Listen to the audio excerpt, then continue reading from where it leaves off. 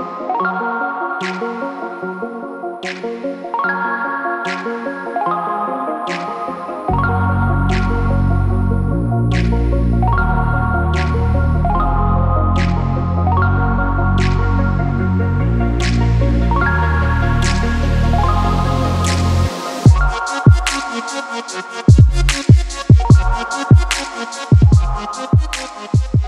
is my 2021 Ford Raptor 37 Performance Package truck.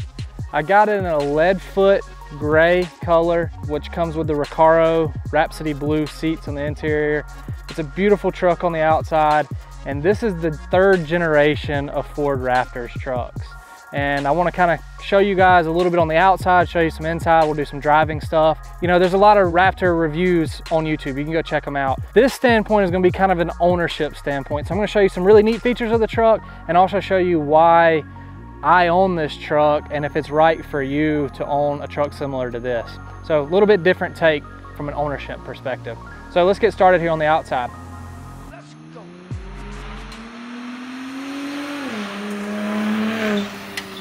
First up, you're gonna notice on the outside here, new design in the LED lights on the outside, which are beautiful. I mean, these things just really set it out at night and during the day when you're driving. So these aren't on during the day when you're driving, but you actually have these on here in the headlights, and it's just a mean, aggressive look. So really love the exterior of the truck and what they've done here on the third generation.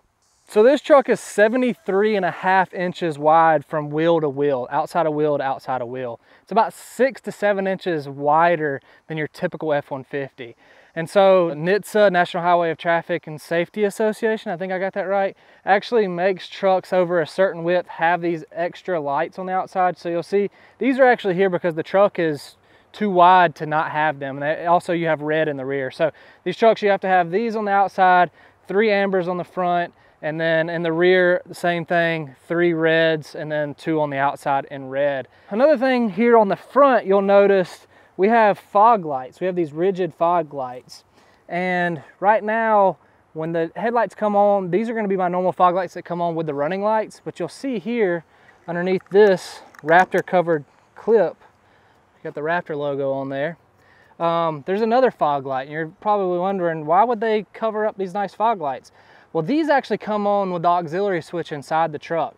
And the reason why they do that is, again, NHTSA says that you can only have so many lumens illuminate the exterior of the front of a vehicle. And so having these extra fog lights would have put them over the lumen rating that you can actually ride on road. So they have these off-road use only lights, and they're powered by an auxiliary switch. And again, these are completely factory. You have one on either side. So it's kind of a nice feature, but you do have to flip a switch to turn those on manually inside the truck.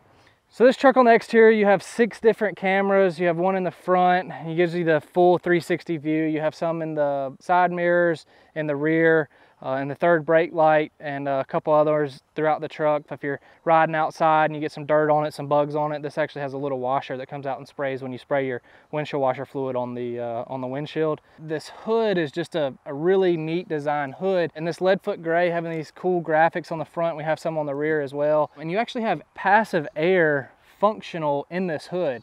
So as we kind of look at the top part here, you'll see that the air can circulate down through the hood and actually can come out on these side vents here for air induction to actually come through. The truck has a 3.5 liter high output V6. It has the EcoBoost V6. It has 450 horsepower and 510 foot-pound of torque. So nice high output motor.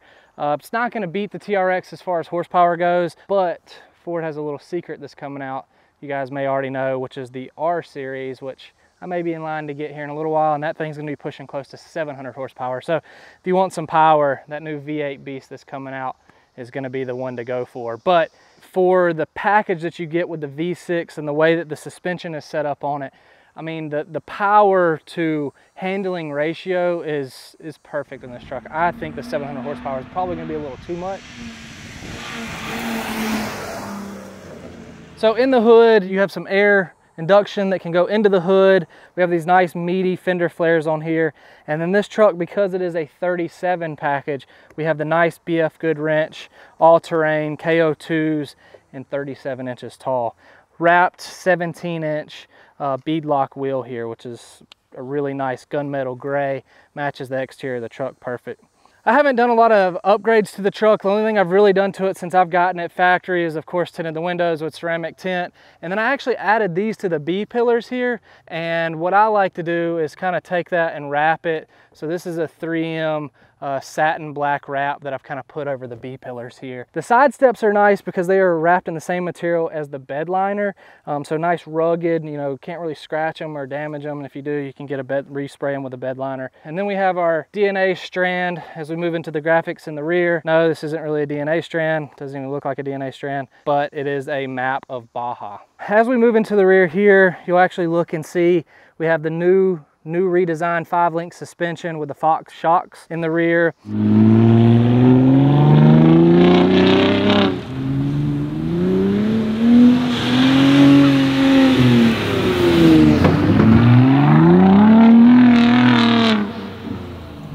You have a lot of handling and suspension control from the front of the truck, which is a really nice touch. You don't have to get out here and do anything manually. You can do everything from the comfort of the driver's seat. Right here we have this 37. This 37 is Ford, this being a 37 package. This truck is equipped with Blue Cruise, and I don't know if Ford still calls it their Bliss system or not, but you have some nice tail lights in here, LED tail lights that have some housing of technology for radar and things like that for lane keep assist and other things. Again, some of the graphics packages, you'll see the 37 on here. So one of my favorite features Ford's had for a little while is you can open up the tailgate with a double press of the click of your remote. Ford still keeps true with their integrated step system. You have the step and handle, get in and out pretty nice and easy. You have some measuring guides here.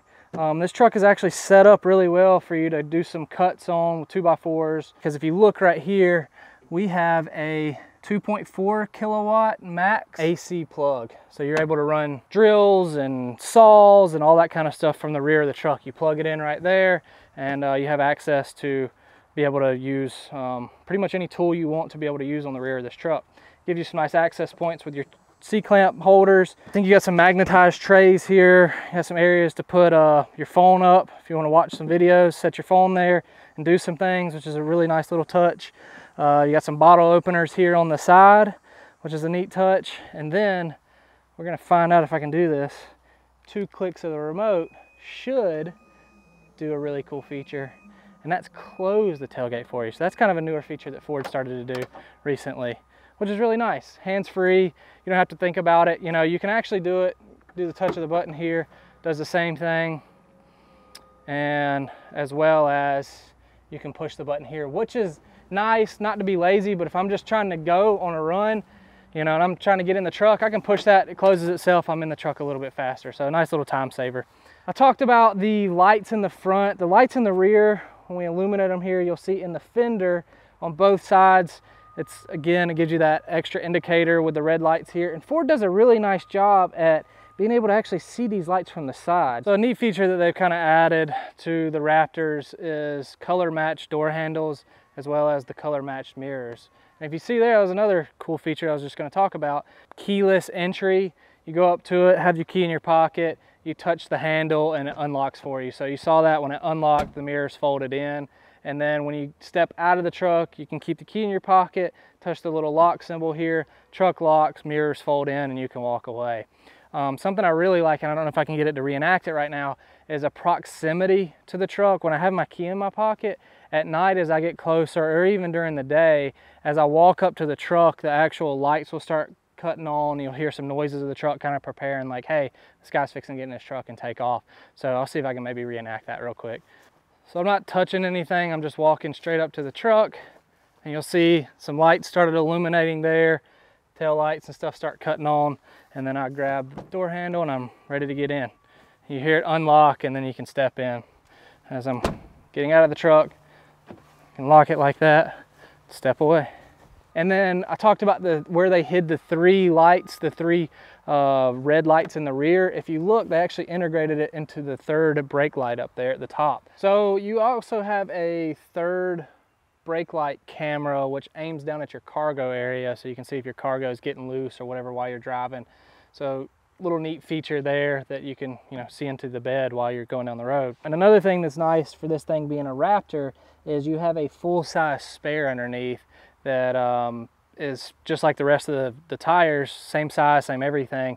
So that way if you're out, you know, hitting the Baja, you're hitting the trails and you need to get a spare thrown on there, it doesn't really shut down your fun as much, or you can at least get back to wherever you're going and not have to worry too much about that and having a little donut or something like that. So that is a nice little feature there too. In the rear, you'll see the exhaust. We have a big, nice round exhaust tips, dual exhaust on both sides. We have some nice tow hooks here. Raptor does a cool job at taking these bumpers and making them a little bit smaller than the regular F-150 and being able to tuck that exhaust tip in here. I've heard mixed emotions about the exhaust of this truck. This truck is a V6, so it's not going to sound like a V8, but it almost has that like Nissan GTR sound to it. So you can kind of appreciate it a little bit, and we'll get some exhaust note sounds here going in a second. But I really love the exhaust on it. So let's just kind of hear the remote startup real quick of that.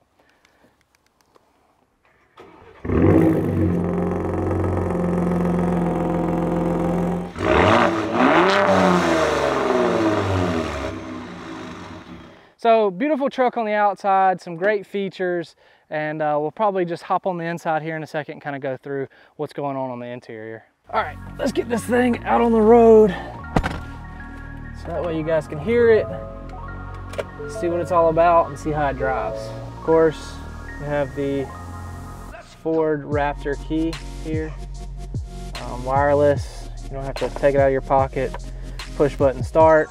Even though it is a fun Baja truck, you still get some nice luxuries in it for sure.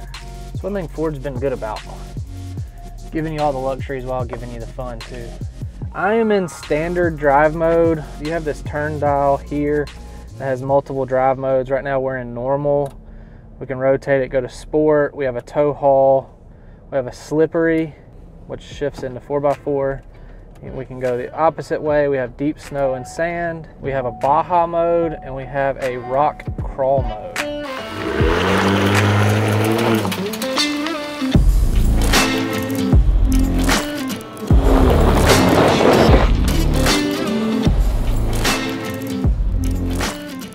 You have the drive mode selector down here, as well as you have your differential locker, some 4x4 modes. And then on the steering wheel, you can change the steering, you can change your suspension, and you can also change the exhaust note.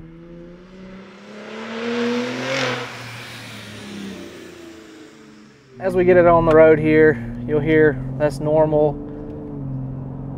this is sport, and this is Baja. Keep in mind, I'm in normal driving mode. I just changed the exhaust note.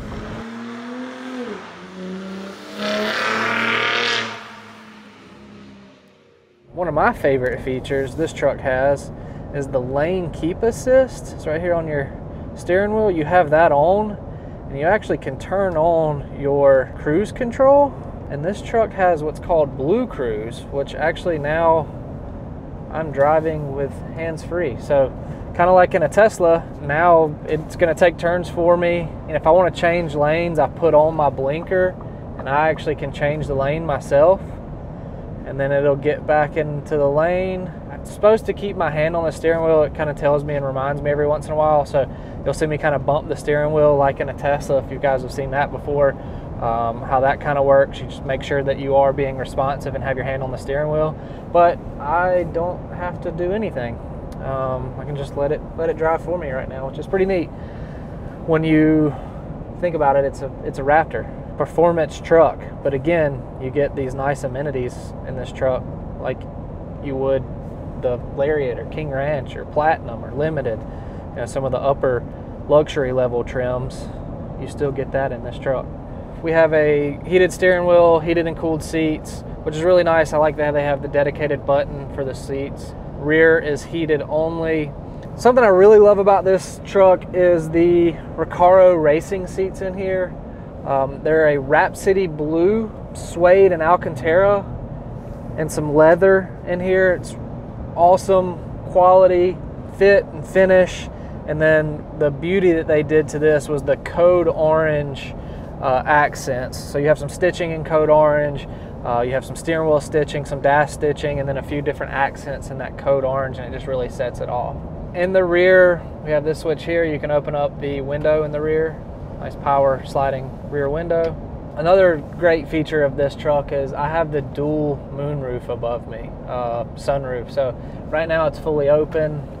I can close it, I can close the shade, and then of course you can open it all the way back. Kind of gives you 2 stages, so if you want to just open up over the front or over the back, which is nice, and then you actually have a sunroof. It has Apple CarPlay and Android Auto, which most new trucks come with, or most new vehicles these days come with. Really like this little tray here. I can throw my phone in there. Apple CarPlay is wireless CarPlay, so I can have that wirelessly, or I can plug it in and have a plugged CarPlay. And you have some other neat features on here, different apps that you can go through. You have vehicle hotspot connectivity. You can have access to your bed camera, your zone lighting, and then your Pro Power onboard. One to the back seats right here, and to the front we have AC converters. And then we also have in the bed of the truck to power tools, saws, you know, all that kind of good stuff. So this truck does have Pro Power on board, which is nice. So the truck is equipped with a Pro Trailer package, which allows you to reverse trailers. You can program certain trailers to the truck, and you can turn this knob here while you're reversing trailers or trying to back them up, and you actually take your hands off the steering wheel and use this knob and use the screen and guide the truck. This is not really a new feature that Ford has, but again, this truck being a Raptor, which is a performance truck, you still get all the nice comforts of a work truck and the luxury truck together, along with some cool 37s and some nice turbocharged horsepower to get you through some trails as well.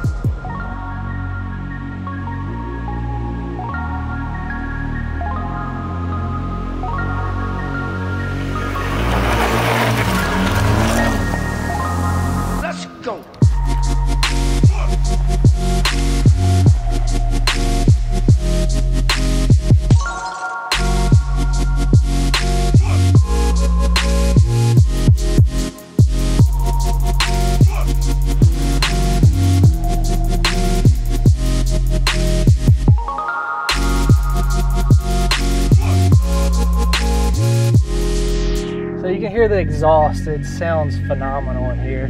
We're in Baja mode, so we're in full drive.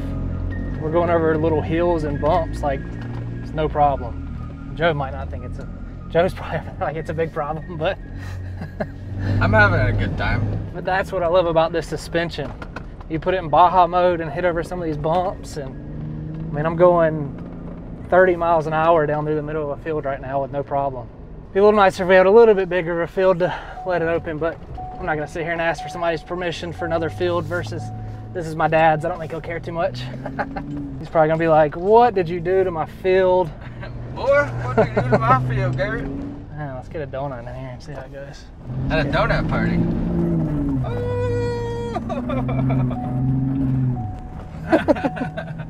So this is the most fun you can have in this truck.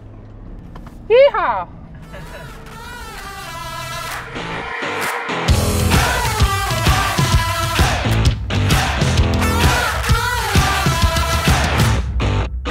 So we're gonna make our way into the interior here. First off, right when we open up the door, we're gonna see we have this nice Bang & Olufsen sound system. Speakers all throughout the truck. Super awesome sound system. One of the best ones I've ever heard in an F-150.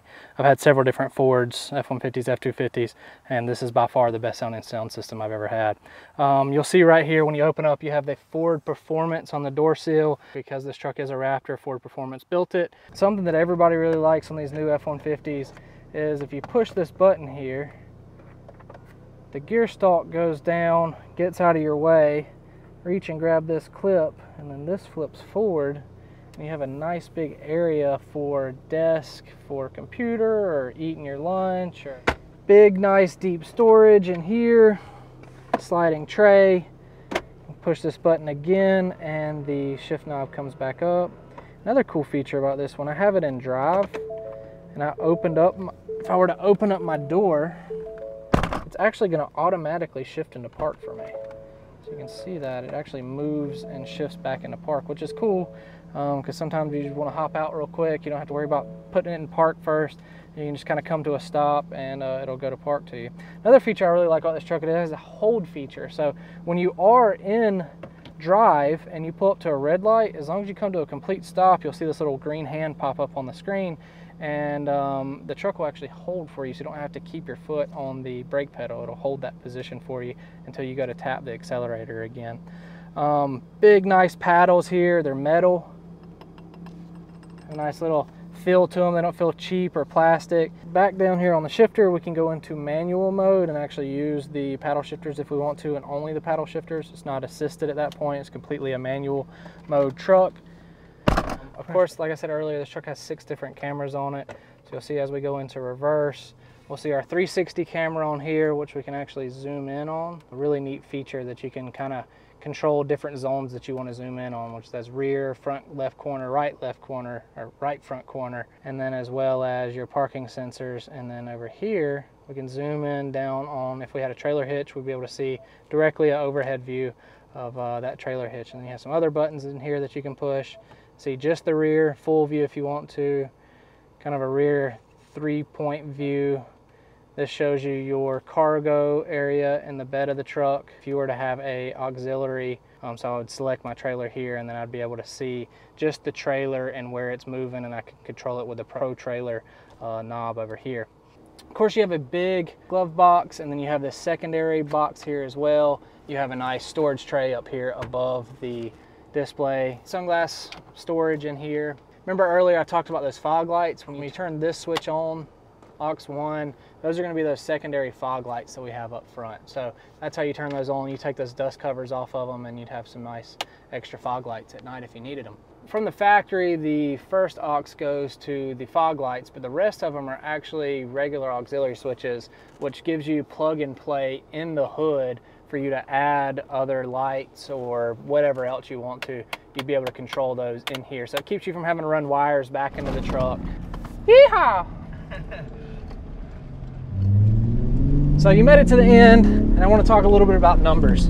I plan on keeping this truck for about a year in total. In doing that, buying the truck for around $95,000. I plan on selling it for around $92,500. I may list it at $95,000, see if I have any bites. And this thing, I'm going to be able to drive it, only pay about $2,500, and have some fun while doing it.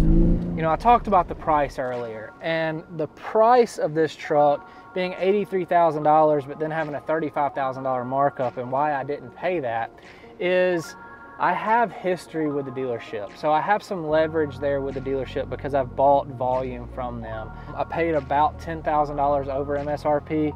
And the reason why I felt like that was a good deal is because this truck being the 37 package and having the blue interior and the discontinued lead foot gray on it, I hedged a bet that people would want this truck with the options being as desirable as they are and not producing so many. We're still going through microchip shortages and other things like that. And I think that with those shortages, this truck being high demand, I think it's still gonna ask for a premium value, even secondary once I get ready to sell it. And Raptor has been proven since Raptor's existence to be able to hold its value better than any other Ford vehicle on the market, and almost better than any other daily driving vehicle on the market. You have G-Wagons that have held value significantly. You have other vehicles like my Urus and some newer vehicles coming on the market that have held their value significantly, but Raptor has been one like a Jeep Wrangler and others that you can get in, spend a lot of money on the front end, but you're gonna get that back in the rear end. And so that's why I think that a Raptor is one of the best investments that I can make for myself as a daily driver. I need a truck. I have several businesses, I do real estate, I go off-road a good bit with my other companies, and I need a truck, which fits the bill of having the truck for me. And I need something that I wanna be able to have as least risk exposure of my money, and the Raptor fits that. So being able to drive a truck that's one of the coolest F-150s that you can drive, it has limited production, limited availability, So it has some special qualities about it, and me only lose possibly a few $1,000s to be able to do that. You can't do that in any other vehicle. I don't care what that other vehicle is for a daily driver. It's very hard to find that. And so I think that Raptors are great financial decisions, as well as getting a really cool truck that you get to drive that not everybody else has. Why not? Have you subscribed yet? If not, what are you waiting for? Subscribe. Catch you guys next time.